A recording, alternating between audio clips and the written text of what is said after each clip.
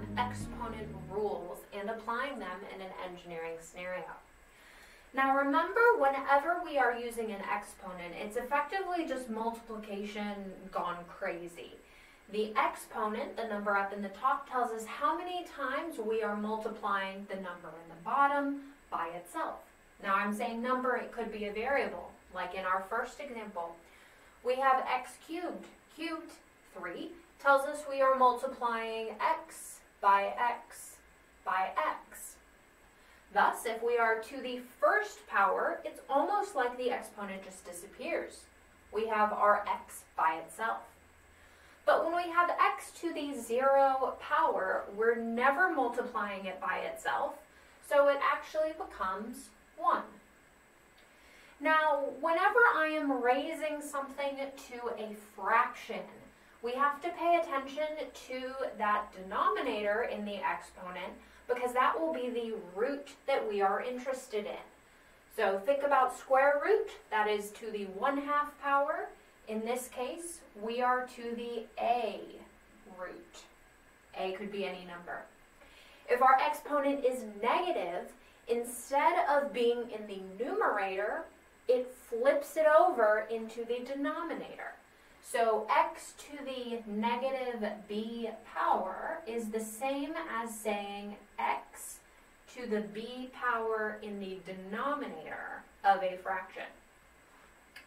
Now moving over, we have our distribution rules around exponents.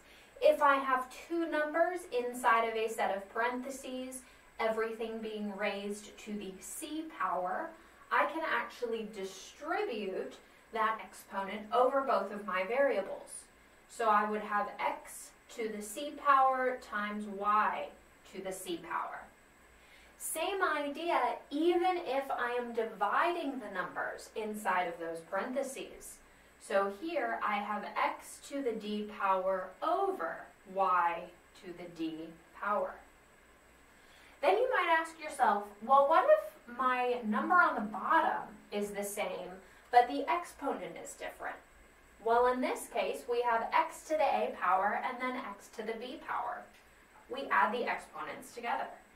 So we have x to the a plus b power. If I'm dividing those two numbers, x to the c power divided by x to the d power, it's a similar idea. We're combining the numbers in the exponent, but instead of adding them, we're subtracting them. So we have our x to the c minus d power. And then finally, what if I have an exponent that is then being raised again? So I have x to the a power to the c power. Well, we don't subtract them. We don't add the exponents. We actually multiply them. So I have x to the a times c power. So hopefully we're bringing back some memories with these exponent rules. But now we're actually going to flip over and apply them in an engineering scenario. Now, I'm an environmental engineer, so we do a lot of pipe design for sewers, for drinking water systems. Either one works. Now, the example you see here, we're using Manning's equation, which is one of our standard engineering equations where we're determining the flow rate or how fast water is moving based on the pipe size, the diameter, as well as the slope of the pipe. So we have Manning's equation, which has some interesting exponents in it, but it also has two variables in it that we might not have numbers for. What if I'm only given pipe diameter? Diameter is not in that top equation. So we actually introduce two more equations that help us solve Manning's equation. So we'll pick up together to do the math part of this problem, and you'll learn more about what the heck is happening in these engineering equations in a few years when you take fluid mechanics or water and wastewater treatment. So let's start off with our combined Manning's equation. So we have Q K over N, and then we're replacing A with pi D over 2, all of that squared. Now we're going to have a nasty looking combined term, because RH, which is raised to the 2/3 power, actually has a big fraction inside.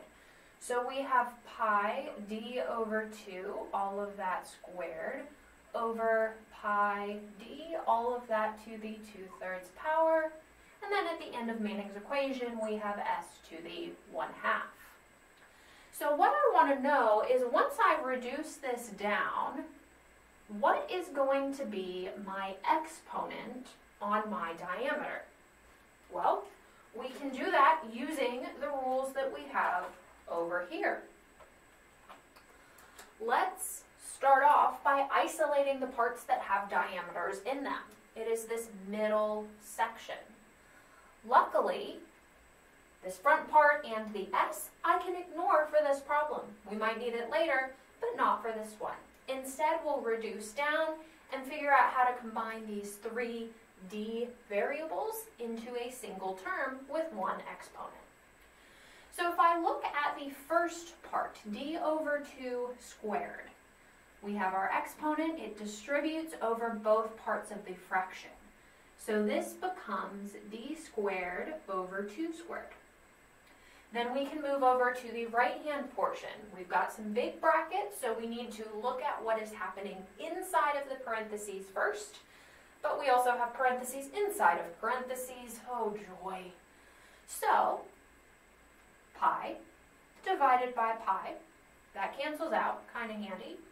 In my numerator, I have, again, my d over 2 squared. So my numerator there is d squared over 2 squared divided by diameter, all to the 2/3 power. Well, d squared over 2 squared, I can start ignoring this 2 squared part. But over here, I have d squared and then divided by d.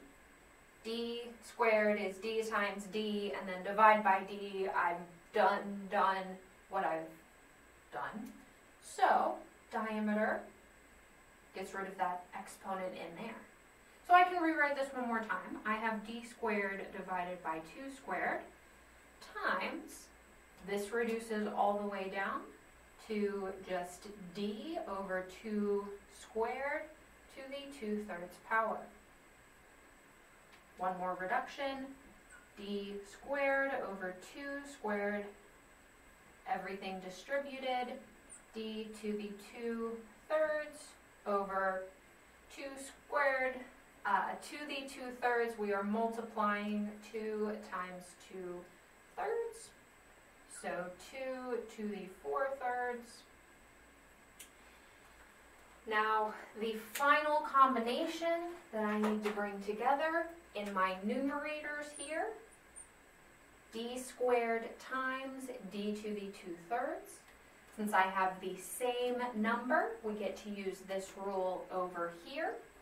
So this will actually reduce down to d to the 2 plus 2/3 power, or 8/3. So 8/3 is my final answer for what the heck is the exponent when I reduce down Manning's equation to only determine everything based on variable d, the pipe diameter. All right, that was your review of exponent rules and an example. Hopefully this example will help get you ready for your homework problem.